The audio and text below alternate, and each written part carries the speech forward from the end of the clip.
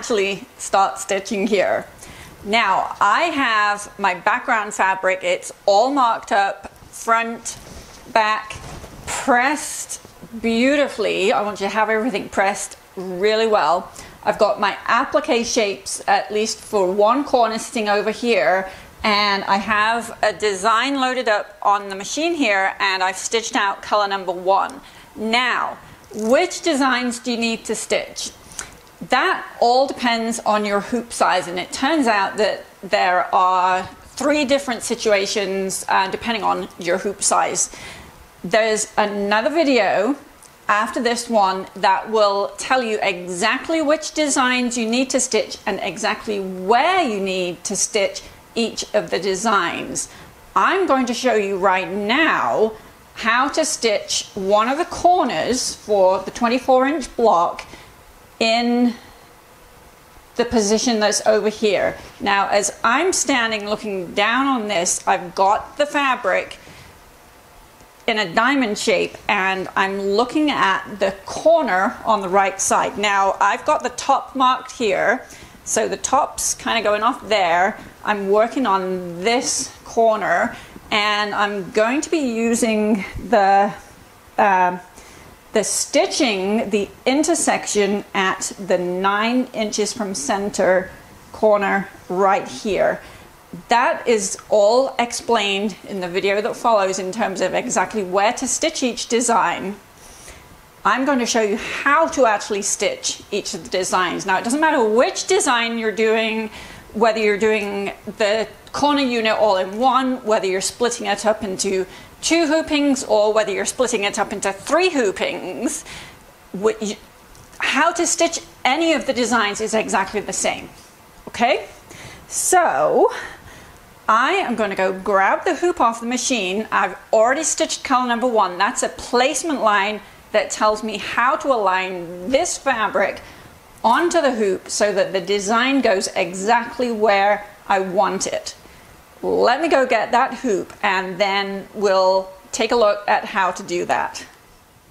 Here's the hoop. I've got a piece of medium weight tearaway stabilizer in there, specifically OESD Ultra Clean and Tear, and I've stitched color number 1. Now, color number 1 is always going to be a placement line that shows you where to put the background fabric, and in this case we're stitching in a corner, so the placement line is actually 2 diagonal lines. There's always going to be an intersection somewhere or a corner point.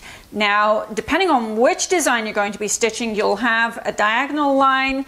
It might be that you stitch out a plus sign or a cross somewhere in the hoop, but you'll have something that indicates an intersection. Now then, for this first design that I'm going to stitch out, I'm actually going to stitch the design M01 24I border 01, and you need either a Bernina jumbo hoop, which I have here, or a Brother Luminaire gigantic hoop, or a Solaris, the Babylock Solaris gigantic hoop.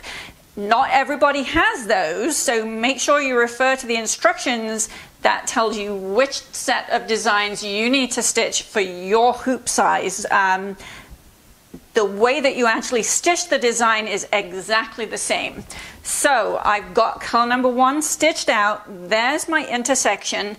All of the intersections that we stitch out on the stabilizer are going to line up with an intersection on the 9-inch from center lines on the background fabric. So can you see here? That's the 9-inch in the corner. I've got the background fabric rotated so that it looks like a diamond, and the name of the game here is to align that intersection with this intersection. It's actually super easy. If you don't get it the first time around, start again from the beginning, try again. You will be a master at multiple hooping by the time you finish with this project, and it is going to transform the way you look at embroidery for making quilts, specifically machine embroidered applique and quilting in the hoop. you are no longer limited by the size of the hoop that you have. This particular set of designs, or this particular quilt actually, for the 24-inch blocks, you can go down as small as an 8-inch by 8-inch square hoop, 200 by 200 millimeters. And for the 18-inch block, you can do that in a 5 by 7-inch hoop.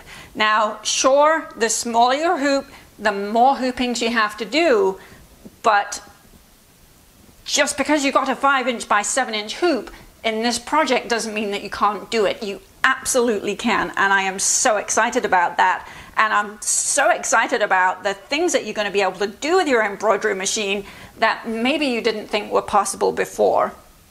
Okay, so how to align that intersection there with that intersection there so that the stitching lines are all lined up. It actually takes one pin. That's pretty much it.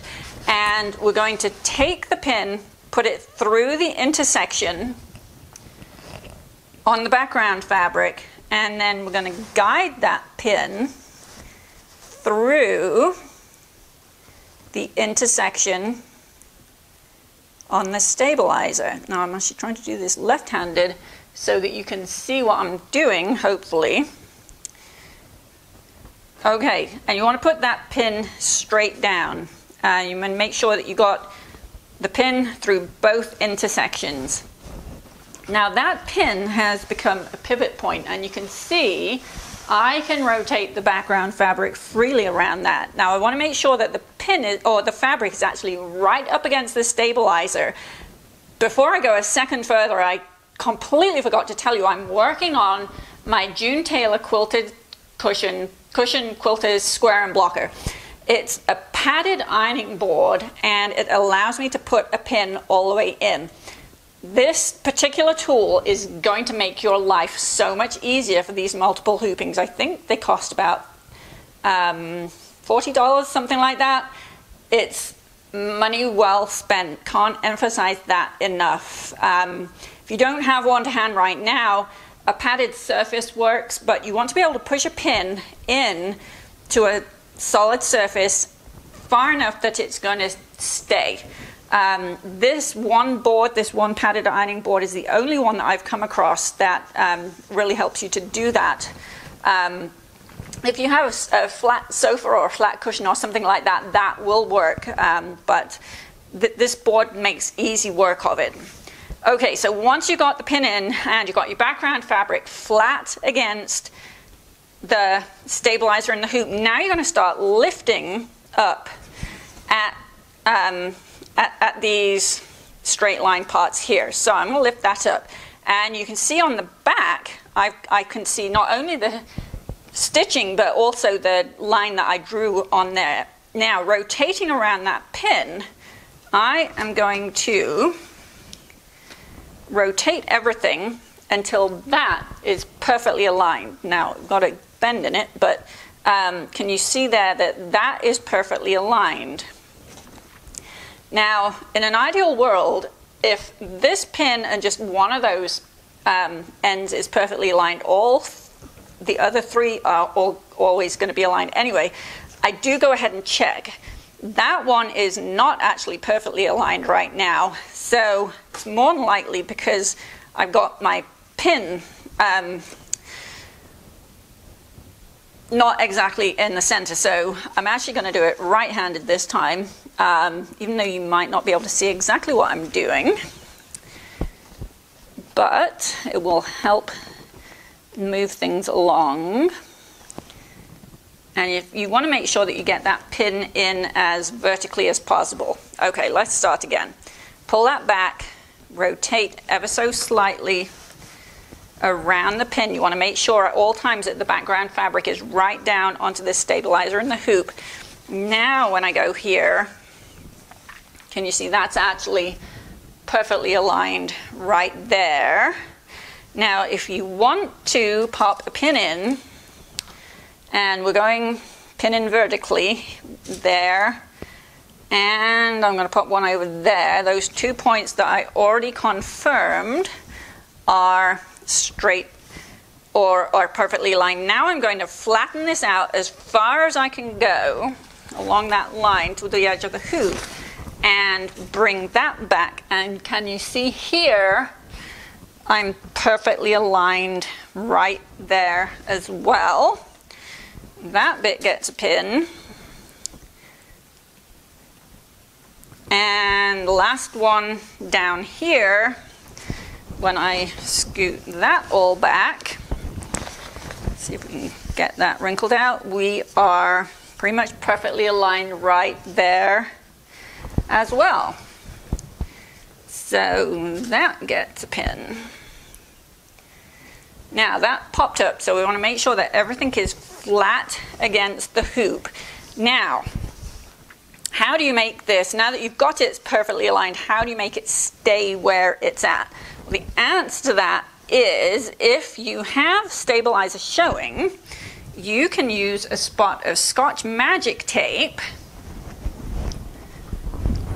Bring mine in, and don't be frugal with this. You want it to be as long as necessary, so make sure that everything's smoothed down. We're going to put some tape along there, making sure all that's smooth up there. I'm going to grab another piece of tape and tape up there. Now I'm going to say that is absolutely not enough to hold everything in place. I'm actually going to use a pin here. I'm just going to grab one of these. Now when I put these pins in, I'm actually putting it in almost flat. So these pins went in straight down. These pins are going in almost flat, and I'm actually pushing it into the board. I want to put another pin over here, and again that pin is going in almost flat into the board. I'm going to put another pin up here. You see I'm pushing them in almost flat, and then I'm actually going to put one here, and I want to go as far out to the edge of the hoop as I can get. So pull that pin out, and I'm going to put that there. This pin we don't actually need. Now the trick is to get the pins out of the board and brought up to the top of the fabric and the stabilizer and the hoop without ripping the stabilizer. This might take practice. If you use up a piece of stabilizer or in the hoop whilst you're practicing, just getting the knack of doing this, I say that's one piece of stabilizer money well spent on, because you're going to need to be doing this a lot. So here's how we do it. Slide your fingers underneath the hoop, pull the pin out until you just hear it pop out of the board.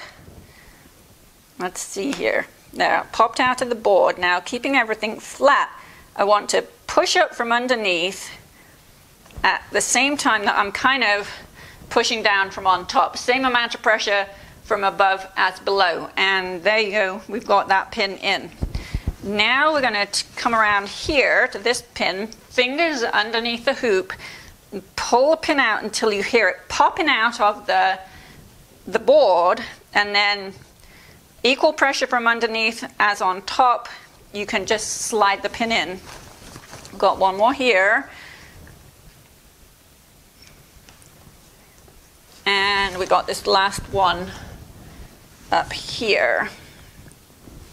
So now I have got that piece of background fabric exactly where I want it on the stabilizer in the hoop. Now then, there's actually a check that you can do to make sure that you're perfectly aligned, and you can actually turn everything over, and you can see here, because of all the lights that I've got, you can see the lines that are basted onto the background fabric. You can see here the stitching line on the stabilizer, and you can actually see that it's right on top of the line that's basted onto the background fabric. Now, actually, I can see that. I hope that you're going to be able to see it. My recommendation is that you actually go hold this up to a window if it's nice and sunny outside, or hold it up to a light source so that you can check here. Now, another thing that you can do, if you notice that you're not completely where you want to be, either take all the pins out, start again, or you can make minor adjustments in your embroidery, on your embroidery machine, to move the design around in the hoops so that this line is perfectly aligned with what just stitched out onto the stabilizer. So now that you're here, background fabric on the stabilizer and the hoop, we're going to go back to the machine and we're going to stitch color number 2. That is going to give you a basting line around the design to hold everything securely in place. Now I know we've got all these pins and we've got this Scotch tape, but we're not taking any chances here. So the first thing that stitches in color number 2 is this basting line. The next thing it's going to stitch is the first layer of applique shapes. I will be back with you in just a minute when I've got that stitched out.